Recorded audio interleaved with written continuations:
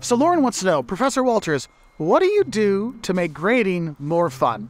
I'll be honest with you, Lauren, there is not a lot you can do to make grading fun. It is probably the most tedious part of actually grading a class, or teaching a class. I remember when I taught in Portugal, I'd have to grade something like 500 essays in 7 days. The thing is, the essay exams were like 7 essays each.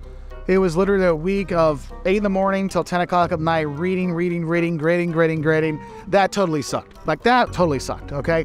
But what I've done now, now that I run my own classes, one thing I do is when I have projects, and I give students projects, I always make sure it's a project that they're going to learn from, and I'm going to learn from, and that's interesting for me, but also interesting for them, so that they try harder. So then when I grade it, it's like an interesting read. It's like I'm reading a book as opposed to reading a homework assignment. So that really helps. And if I'm grading one of those like multiple choice exams, it's not really fun. I just give it to a machine and it grades it for me and then sends me the results. And so to make it more fun to put the grades in, I might have my wife come in and she'll read them off to me while I go, or I'll listen to music and like put in the grades as it goes along. And so I do it that way because like when you have 1,000 students, man, your brain sometimes just goes a little wonky.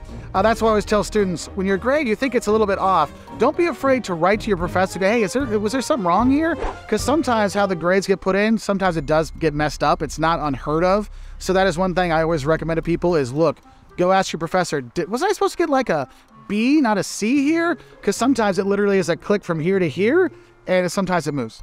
Okay, so that'll be one thing. But in general, yeah, no, grading is like super boring. So not much you can do to make it fun. Sorry. But yeah. So, Lauren, hope that answers your question. Have a great day. I'll say bye from here in Chester, England.